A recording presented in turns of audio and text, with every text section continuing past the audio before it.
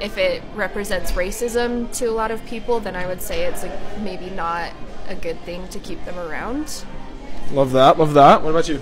If it's an issue for people, they should probably be removed. Cool, cool, cool. Love it. Okay. These memorials are prominent Southern figures. Sometimes it's good to remember, like, that was a dark time. It might be good to look at them in maybe as a warning, almost. It's interesting to see the variety of opinions that BYU students had on if Confederate statues should be removed from prominent places across the U.S. And one of the things that I think sticks out the most to me, just off just straight reaction, is that it's really not an issue that people think about. I don't want to say like more important than mine, but like they're experiencing like a harder like reality in that sense than I am. So I think I should like kind of go to like how they feel about it rather than how I feel about it, because I'm not experiencing the same things that they're experiencing in their life experiences, right? So majority of the people said, yeah, I mean, if it's offensive to people, maybe we should go ahead and lock them down. And then even the people who said that maybe we shouldn't keep them up or get rid of them, thought that maybe we should put them into a museum or keep them up as like a reminder of dark times, as you just saw. But, it's definitely not something that people within that age group, within that college age group, are particularly worked up about.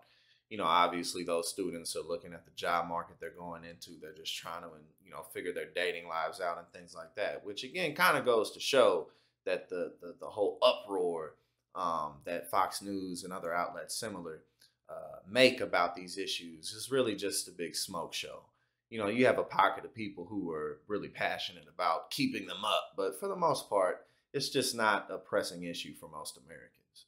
In my opinion, I think that it makes sense to remove the statues. I mean, there's no real reason why we have to keep them up. And, over time, there's going to be continued arguments and a continued process on taking them down, but definitely put them in a museum. Definitely put them in places where people can have open access to learning about our history, and not just, the bad things that happened during times like slavery, segregation, and things along those lines, but also, how people fought against it, what people went through in order to overcome those struggles and things like that. And, we can already see that in a lot of museums. So we might as well just go ahead and continue to get with the times and continue to take these statues down because, again, what are we really talking about? I think it would be good to remove them from public places, like from parks and town halls, and maybe keep them in museums. Okay, perfect. Love that. I think that's up to the locals, honestly. Like personally, I think so, because like a monument is like something that you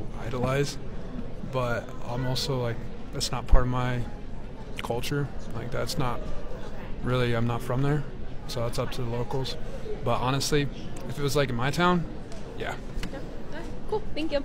So again, instead of focusing on the issues like raising wages and why the wage gap is continuing to increase and who's really to blame for it, of course, Fox News and again, outlets like that, OANN and Newsmax and what have you, and other various YouTube platforms and whatnot, they'll put these removing of the statues down and people get all caught up in it because, again, it's just entertaining.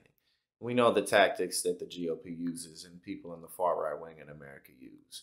So, again, let's continue to push forward the real policy. Let's continue to focus on making sure that we can make all of our lives better. And again, I think it was good to see the BYU students, overall reflection on we should take them down. But in general, again, it's just really not a pressing issue for the coming generations.